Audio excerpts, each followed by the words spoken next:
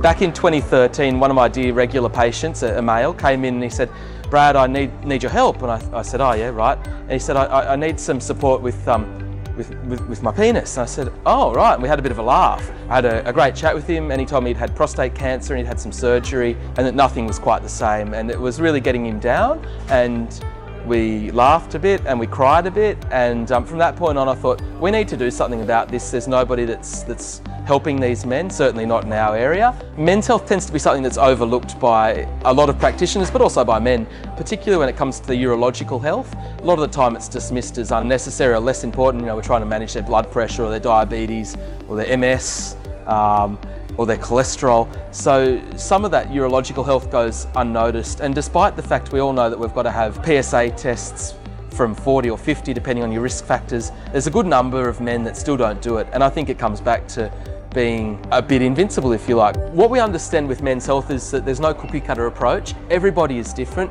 My dad compared to your dad or yourself, we need to recognise that.